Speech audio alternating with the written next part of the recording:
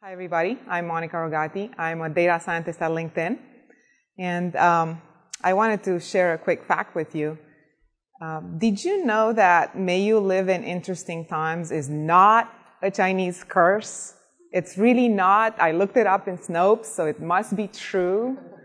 But the reason I looked that up was because I was getting kind of tired of people using what was supposedly ancient proverbs, ancient wisdom to support whatever point they're trying to make. So imagine my horror when I realized that I wanted to do that exact same thing. I just couldn't resist. So I have to share this proverb with you because it fits our situation so well and the topic today. So the proverb, it's an ancient Romanian proverb, and it goes like this. Small kids, small problems. Big kids, big problems. To phrase it in a way that's more relevant to this audience, small data, small problems. Big data, big problems, huge impact. Right? So what I'm going to be talking about today is how the data changes when your user base grows by orders of magnitude. How does the data infrastructure changes? How do the products change? How do the insights that you can get change when you have this massive growth from 1 million to 10 million to 100 million people? And the example that I'm going to use is LinkedIn, but I encourage you to think about your company and where you are on that curve and where things are and how you're going to handle the growth. So to give you an idea of the timeline I'm talking about, because it does matter, I am talking about December 2004 for 1 million, and then growing to 10 million in around 2007, and then all the way up to 100 million more recently. And the key message here is that scale changes what's possible. I'm going to go through all of these stages and show you how what's possible has changed at each stage. So let's start back in 2004 and to 2006. 1 million people, 1 million users. How does the data infrastructure look back then? Well, it was very simple. There was this Oracle database in production, and there was a copy of it, a mirror of it, that we were running analytics off of. So we were doing reporting, and the reporting was very inward-looking. It was about the early adopters. It was about how the site behaves, the metrics that you usually keep track of at a startup, how the products are doing. And all of this reporting was running on one desktop. So one day, our sales guy needed an Ethernet port.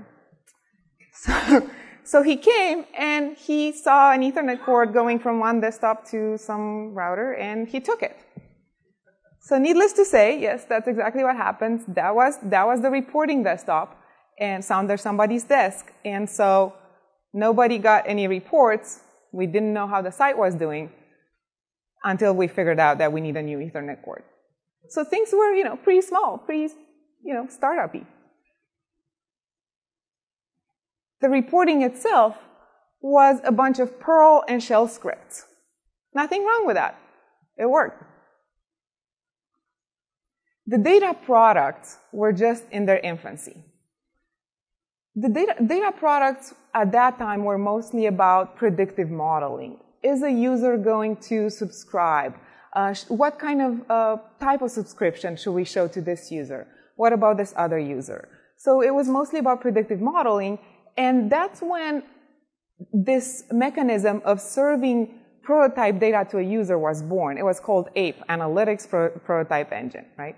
So the idea was that you can throw some data in front of the user, or some interesting recommendations, or whatever your model was saying that you should throw in front of the user, and see what happens.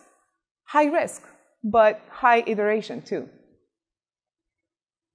And another anecdote that kind of reflects this mentality of staying small and taking high risk was that we wanted to have this data product that matched people to jobs. So maybe you've gotten these emails from LinkedIn today saying, oh, check out these jobs.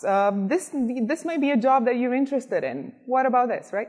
Well, so we wanted to do that all the way back in 2004. So there were a lot fewer jobs, a lot fewer inventories. The inventory was a lot smaller. So what we did was, or what the guy did, was putting this script and these recommendations into that he was running off of Oracle into a CSV, and that went into an Excel spreadsheet. And from there, manually, the emails were generated to go out to the users. Two small problems with this. One, we left the phone number in there. And then two, the rows were off by one. So everybody got somebody else's recommendations. Kind of sad. So the phone was just ringing off the hook all day. They just stopped answering it. And the execs were being called, and people were offended. Why am I getting these recommendations? This is not me. You got it all wrong. So the lesson there, though, is that it's high risk, high iteration, and you have to assume the risk, and it happens. And a few years later, we learn how to do it right. Hopefully you didn't get somebody else's recommendations. So scale changed what was possible. So what was possible back then was that there could be one guy. His name is Mike Greenfield, and he was the original LinkedIn data scientist. And he was running everything, all of these predictive models, all of this APE, Analytics Prototype Engine. The reporting desktop was Mike's machine. So it was possible to do all that leveraging one person. So what else was possible? As I mentioned, high risk, rapid innovation. And another particular thing that happened at that level is that you could chase the long tail by hand. What I mean by that is that you could look at different examples of different users and look at that use case and think about how to account for it and think about how to adjust it. What wasn't possible was to make long tail recommendations. At that level, you don't have enough data in the long tail to make good recommendations. The data is sparse. You stick to the top of the distribution, so you can do things like, oh, most popular X, but you can't recommend something personalized to you because there's not enough data, whether you do collaborative filtering or any other type of recommendations. The network effects, the idea that you could have viral effects going out into the world and propagating, we're just getting started. So at that level, the speed of propagation is a lot slower. And the insights were inwards looking. They were about the early adopters. What are the early adopters doing? How do they look like? Who are they? It wasn't about the world at large. Fast forward to 10 million. The team has grown. It wasn't just one guy. It was 6 people. And at that point, it was a time of excitement and growing pains because things were scaling fast and you had to keep up with the scale. And that's when the data scientist was born at LinkedIn. April 2008, this is the LinkedIn job ad for what was going to become the data scientist. Yes, you're reading that right. It says no technical skills required. That's what the job description looked like.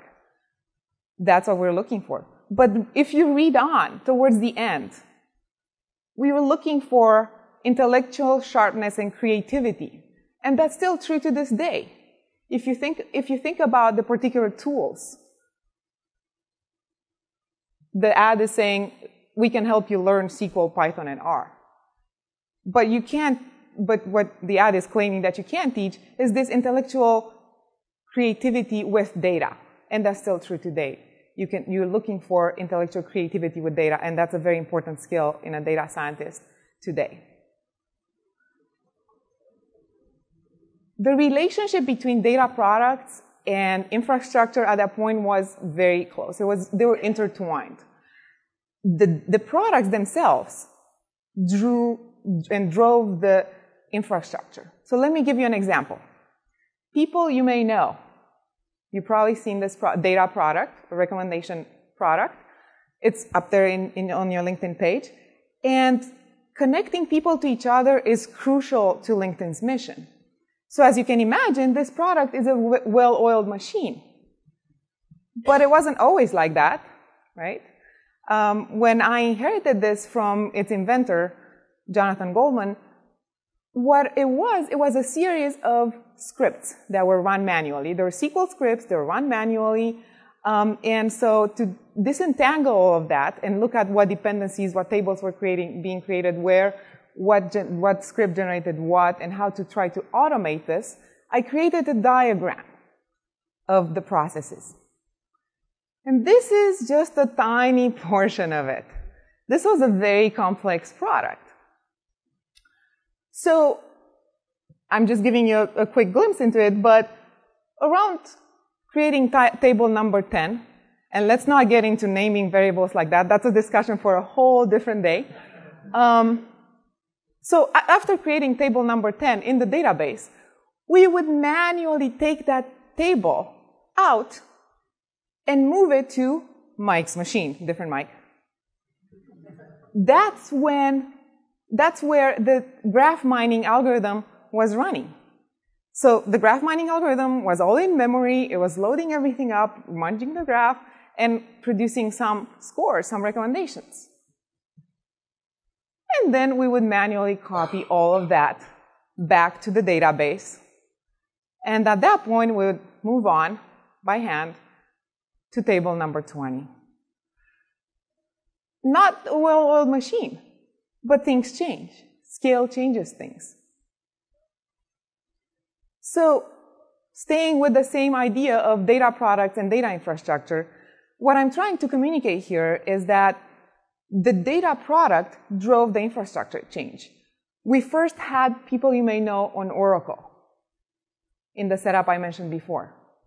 Then we moved it to Greenplum, distributed database. Then we moved it to Aster Data, and that's when I made that diagram. And then we moved it to Hadoop, where it currently lives. And people you may know is the product that drove adoption of Hadoop throughout the organization.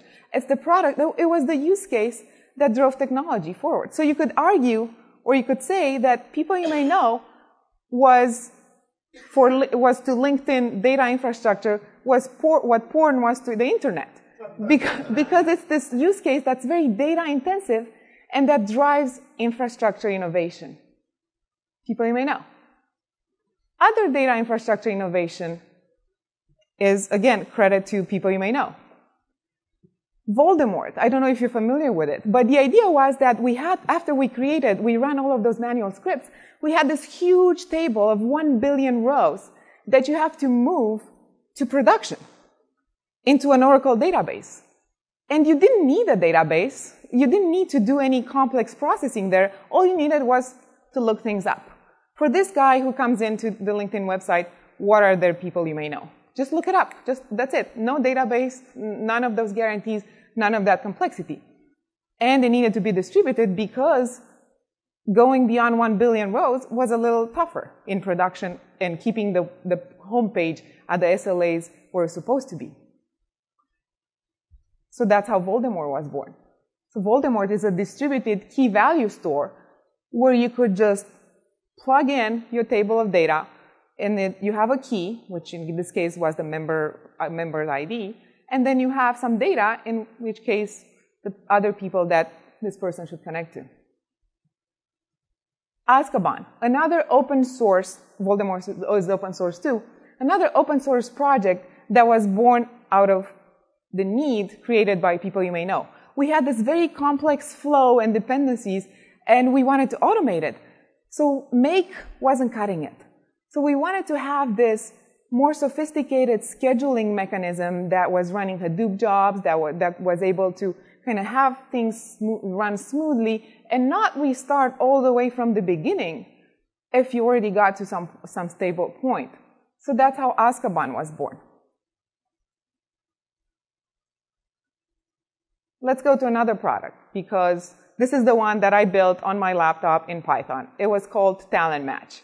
And the idea there is that somebody posts a job on LinkedIn, and we automatically suggest candidates that might match that job. Running on my laptop in Python, connecting to the database, and I kept saying, hey, this is an alpha prototype. We're just, looking to see whether this product is going to get adoption, or whether this is interesting, or if this is even working. We want to kind of show it to clients. Well, somehow I was convinced to put it out there in front of users. So that was kind of a problem, because one Sunday, I slept in. I didn't wake up at 9, so I didn't open my laptop. So the cron job didn't run. So on Monday, there were no results for people. And that's when the phone started ringing off the hook again. Because the sales guys were saying, talent match is down, talent match is down. And I was saying, but no, it's an alpha, it's a prototype. We weren't even going to put it up there. It didn't matter. It was successful. You have to move it off the laptop, right? It sounds obvious now, but it wasn't back then, right? So we moved it to a server. But since then, we created this infrastructure, this recommendation engine infrastructure, that is a more general Lucene-based technology that can handle entity-to-entity recommendations. It's a more general way of doing recommendations. Again, a product that was successful drove infrastructure innovation. Insights. Let's move on to insights. There's something very interesting, a very interesting shift that happened there. When you moved from having your early adopters and talking about them to starting to get insights into the wider world. So what do I mean by that? You could look at people's LinkedIn profiles and look at when they started a job and in what industry, and draw conclusions, normalize things properly, and draw conclusions about the world around you and about the timing of things and how industries were ebbing and how they're growing and how they were declining. So in this graph, I think there was an XKCD cartoon about not labeling my axes. That's me. But the axis there, the reason is that this is a normalized percentage of people who started the job that year. This is all normalized. So this is just to enable you to see the effects of an industry. So if an industry is above the axis, above 0, it's growing. If it's below, it's declining. So what you can see there is the internet going up in 94 and then having another huge bubble in 1999. And then a bubble busting in 2001. This is amazing to me because you could see that in the LinkedIn data, aggregating the LinkedIn profiles. So you started to get insights into the world around you, not just about the early adopters. Real estate, growing nicely, and then all of a sudden going up and then tanking. Same thing happening to financial services. It's amazing. This was all in the data and from the public profile of people contributing to their profiles, right? So if you look at when they started their job, this is what the data tells you. Using the same methodology, you could look at what are the fastest growing titles in a given year. 1999, software engineer, web developer. Sounds familiar? 2001. Everybody went back to grad school. 2008, gaming art. Of all things, gaming art was the fastest growing title. That was fascinating because there are things like digital compositor, an environmental artist. I saw that and I was thinking, what's an environmental artist? Is that like environment? Is it taking care of? I didn't know what it was, but it's people in computer games, building all that rich environment for you to play in. scale changed what was possible. You could have insights about the world around you. So insights into the world were possible there then, at that point. So what else was possible? Well, the network effects were much, much stronger. It was much easier to spread information. And then infrastructure innovation was driven by all of these use cases. Growing pains led to infrastructure innovation. What wasn't possible still was the long tail recommendation. The data was still too sparse. And these insights that I mentioned were not industry specific or were not segmented to groups of individuals. They were just about the world at large. But they were still very interesting, just not segmented because there wasn't enough data. And what was even more interesting was that we had very little resources, but so many ideas of what to build next and what to do with the data and what we could explore with the data and what products were possible with the data and how we could change the world with that data. But we had to prioritize them very carefully. Let's fast forward to 100 million. This was in 2011. The team has grown a lot.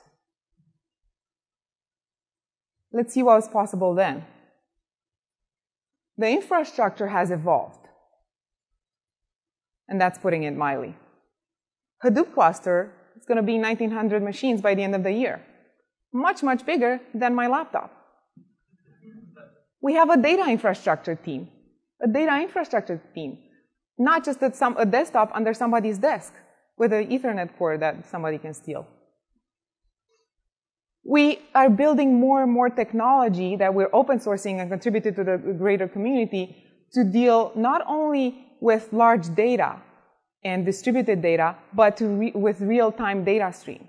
Kafka is an example of that. Espresso is another example. And reporting is widespread and very well instrumented. We have a mobile app for reporting, right? There's servers, there are dedicated teams. Again, it came a long way because we invested in it, and it came a long way from that desktop under somebody's desk. The insights. The insights are even more interesting now because you can get insights not only into the world at large, but you can segment and slice and dice by whatever you want. So let me give you an example. Let's look at when is the best time of the year to get a promotion. Well, it's January.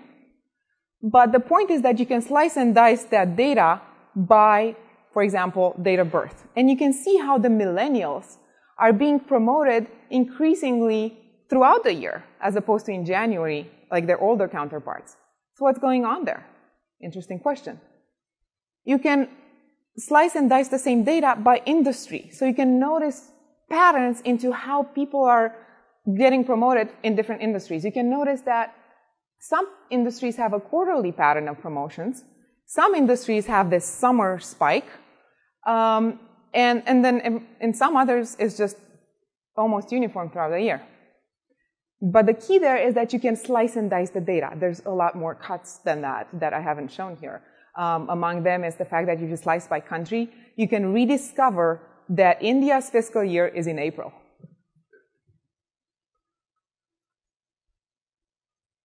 Another example. You can look at things like overrepresented CEO names and the distribution of the length of a name for a given profession, right? So let's look at that. Sales. Top overrepresented names are Chip, Todd, and Trey.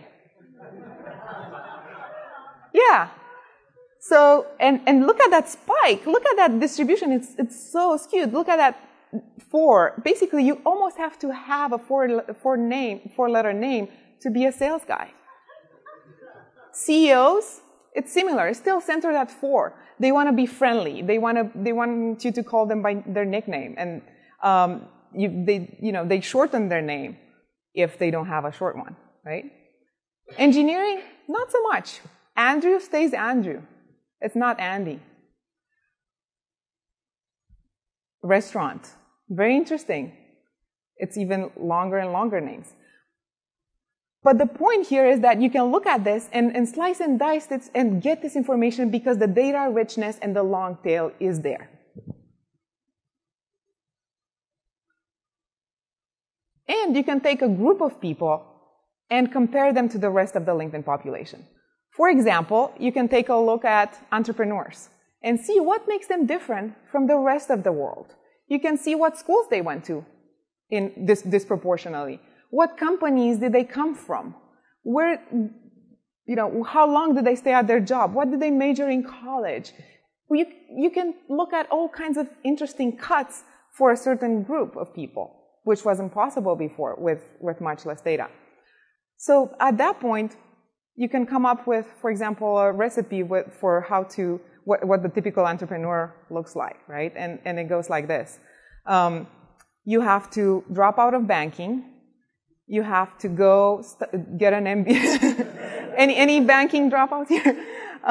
So you have to go to Stanford and do an MBA. And then you have to convince your IIT graduate co-founder to leave Yahoo and then join LinkedIn and connect to VCs and bloggers. That's what the data was telling us. So you can chase the long tail again. You can build products that are recommended to each individual that are specialized to them. You can recommend jobs. You can recommend companies that they might want to follow. You can recommend jobs for their friends and get them to join your company. You can chase the long tail, make long tail recommendations. And even more useful is that you can give people personalized insights. It's not just me sitting behind that computer and finding insights into the world. It's you finding insights about you. Things like who viewed your profile and how do you slice and dice that? And how does your professional network look like visualized? If you haven't seen this, I encourage you to check it out at inmaps.linkedinlabs.com. It's a visualization of your professional network. And you can see how people cluster in unexpected ways, or maybe in expected ways, but it's beautiful and it's very informative, and it tells you a lot about how your professional network looks like. It's personalized insights. And you can crowdsource insights. Everybody's data together is more valuable, is exponentially more valuable. This is our skills pages, or skills product, where you take skills that people put in their profile and you can look at trends. You can look at jobs that are demanding that skill. You can look at what the top people are. It's crowdsourced insights in addition to personalized insights. Scale changed what was possible. Scale changed what's possible. So what's possible at 100 million? Slice and dice insights, very valuable. Network effects are just huge at that point. And you hit much better economies of scale. You can run fast A/B tests because the data, as you saw in the previous talk, the data is there to make a decision immediately. Yes, I have enough statistical significance there with this many people. What's not possible are casual hour-long outages. It's not possible to have that ape analytics prototype engine thrown on the site and then have a bug where it's an iframe that's within an iframe and it basically loads the entire site into a little iframe and then it recursively goes all the way until the entire site crashes. True story. You can't have that anymore when you have 100 million depending on you with their professional network. And you can't test in production on 100% of the users. So I think that the LinkedIn user kind of appreciate those two things. So I'm not too sad about losing them. But what's more encouraging to me is the fact that we still have a lot more ideas than we can implement, and we have to prioritize. But we have the resources to make things happen. We have the resources to put all of those products together and put all of those data insights together. So let's revisit this. Let's take a look at, if you remember this was the data scientist ad from back when it was born in 2008, and how we were saying that no specific technical skills are required. Well, so things have changed a little bit. The data scientist is in its teenage years. Look at that growth. So I have that chart of how the data scientists and analytics jobs have grown over the past few years. But what's more impressive about that chart is that it's normalized data. It's as a percentage of all the job starters that year. So not only is it growing like that, but it's actually growing and stealing market share from other professions. Impressive growth. Teenage years. Job description. Do you know enough about information retrieval, machine learning, and statistics? We are asking for experience, deep knowledge, data mining, technical skills. So the job requirements have matured a little bit too. But what hasn't changed was the fact that we're still looking for that kind of sharpness and intellectual creativity with data. Scale changed what was possible. And that's the message that I'm going to leave you with.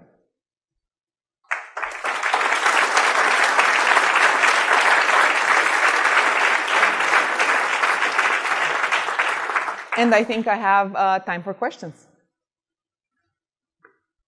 Yes?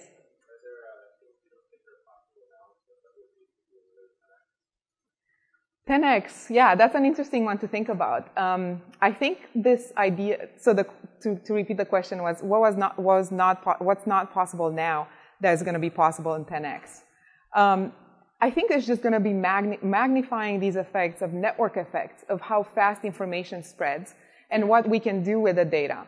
At 10x, the news can be personalized to you, to your own profile and to your own behavior because there's enough data there. The long tail recommendations can get even further into the long tail. So that's the general direction. But if you think about the technologies that existed back then and that didn't exist back then and that exist now, we couldn't possibly imagine them. So it's quite possible that in 10x we're going to have totally different technologies that we're going to enable us to do something completely different that we can't see right now. So everything is open. Yes? As you been scaling from 10 million to 100 million, were there any findings that were not robust? Nothing was robust. As it was changing, some of your graphs could be different when you were doing 3 million. Oh, right. So, yeah, it's actually, so the question is how things were changing as you, yes. So there was a shift because the makeup of the members changed. So if before the early adopters were mostly in tech and finance, as LinkedIn grew more popular and more accessible to everybody and all the professionals at all levels, the kind of insights that we could get changed, and yes, the type of things that we could get from it changed and were more general and even more applicable to the world at large than in the early days. Yes. 2 questions in the back. So, we really see that kind of magnitude in terms of the volume of data. If there is an industry that's still growing and it has still that sparse data, what is it that industry can learn from experience that as data scientists on the in terms of tools?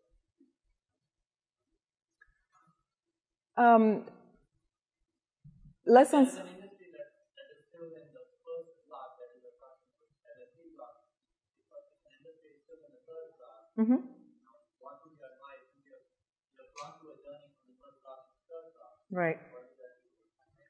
So this would be more applicable to companies, right, rather than industries. So the idea is that, when you're in early stages, what kind of things have I learned? I've learned that you have to adapt. For each stage has its own challenges, and you have to adapt to all of those challenges. And you have to think a step ahead and see what's going to be possible at the next level, and build the tools that enable you to be at the next level. So I guess my advice would be to be ready for the next level. There is another question.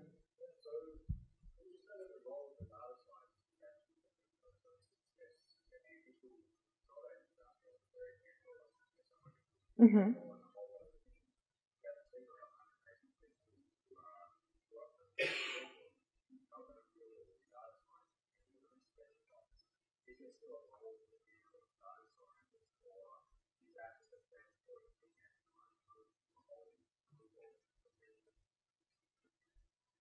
Yeah, so the question is more about the data scientist as a generalist versus losing that capability and becoming more and more specialized. It's true that as you get more and more people, people tend to specialize and gravitate towards visualization or towards statistics or towards Pig and Hadoop and more infrastructure type of skills. But I think the key there that hasn't changed was that creativity with data and data skepticism, which was also in an earlier talk today. Those haven't changed. So in that sense, a good generalist that has all of those can acquire the skills right away. A lot of these tools didn't exist back then. Only 5 years ago, a lot of those tools didn't exist. A lot of those technologies didn't exist. The only constant was change. So we have to be able to adapt to that and learn new tools at each stage. So I don't think the role of the generalist is lost. I think the generalist just has to adapt at every step, which was true before. Bharat?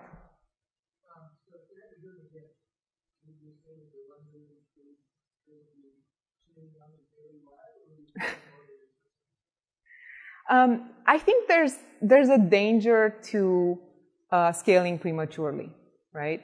Because it costs money, and if you don't have the need for it, then you're spending that money inefficiently, or those resources, or those people. And there's something to be said about taking those risks when you can.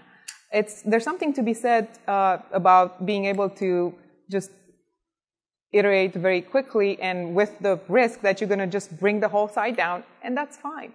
There's something very special about that stage that I don't think it should be skipped.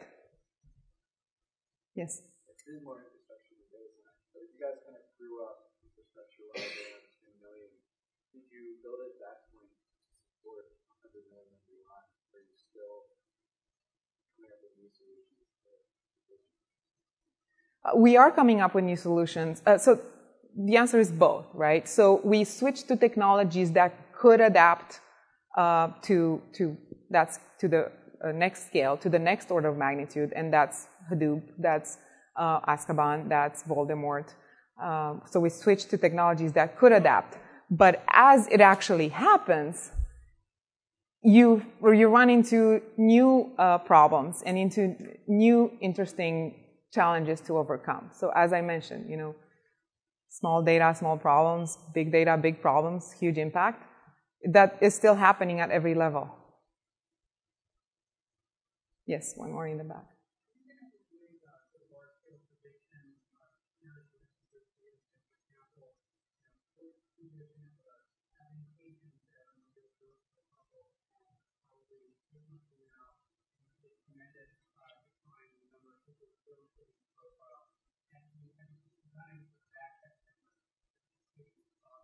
Oh yes, everybody who sees this data wants me to use it to predict the stock market. I don't want to go to jail. So it's an interesting one because it's a question of to what extent these signals can be sent in real time.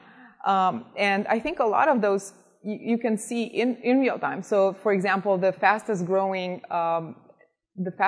titles bit that I saw, I checked it about a year ago. It was social media, right? So it's interesting because things are growing at a much faster pace now, and social media was ahead of that. So looks like I'm out of time. So thank you, everybody.